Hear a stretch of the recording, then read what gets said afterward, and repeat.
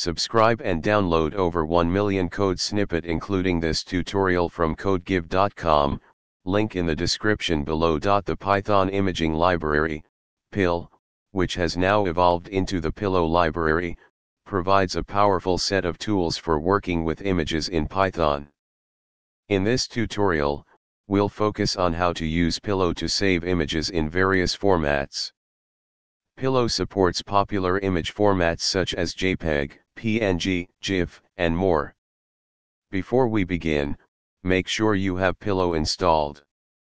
If not, you can install it using pip. Let's start with a simple example of loading an image and saving it in a different format. In this example, we open an image file using Image.open, and then save it in PNG format using the save method. The format parameter specifies the desired output format.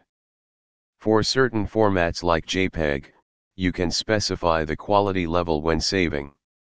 Higher quality values result in larger file sizes but better image quality. Adjust the quality parameter according to your preferences and requirements. Pillow also allows you to resize images before saving. This is useful for creating thumbnails or reducing the file size.